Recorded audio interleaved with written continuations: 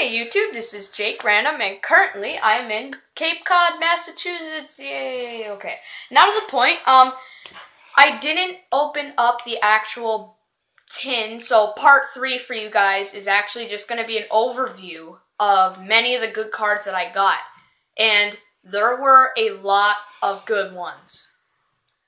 So I'll just show you right now.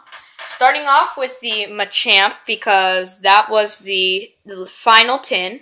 That was the theme for the final tin. We had a Pangoro, a Shiftry,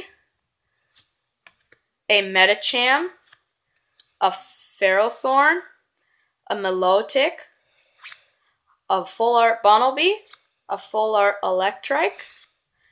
That's some nice artwork there. I really like that card, Beartic. And then our best pull throughout the entire tin was a Gyarados EX. And I like this card because I like the cards that have more than one Pokemon on them.